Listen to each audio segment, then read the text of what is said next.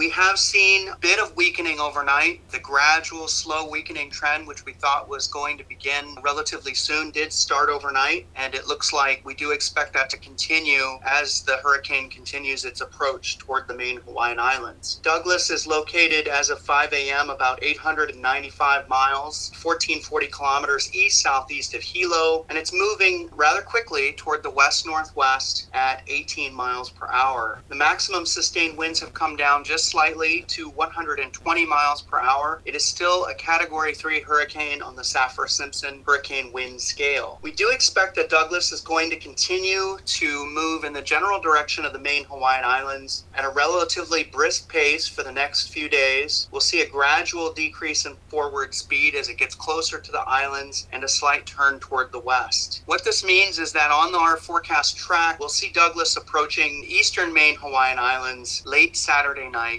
into Sunday. We do expect a continued gradual weakening trend today through the weekend. We'll have Douglas remaining, though, near hurricane strength as it approaches the islands late Saturday night or Sunday. So whether or not Douglas approaches as a strong tropical storm or a lower end hurricane, the impacts are not going to change that much, and they could still be potentially destructive in many areas. We are expecting strong winds with Douglas to affect portions of the main Hawaiian Islands, possibly as early as late Saturday night or Sunday, and continuing for portions of the state through the day on Monday. With this said, we'll likely see the issuance of tropical storm or hurricane watches during the day today. We're also going to have high surf and large swells generated by Douglas. These will begin affecting portions of the main Hawaiian Islands, those east and southeast facing shores. Swells are likely to cause life-threatening surf. We're talking warning level surf on the east shores, and rip current condition also can bring torrential rainfall. We are expecting heavy rainfall with Douglas, expected to begin affecting portions of the main Hawaiian Islands from late Saturday night, continuing for portions of the state through Monday. We could see total rainfall accumulations of 6 to 10 inches and isolated maximum totals of 15 inches possible, especially in the elevated terrain. And this type of rainfall, especially if it falls in a short amount of time, can definitely result in life-threatening flash flooding and landslides, as well as rapid water level rises on small streams. We'll be issuing the next complete advisory for Douglas at 11 a.m. We do have your question,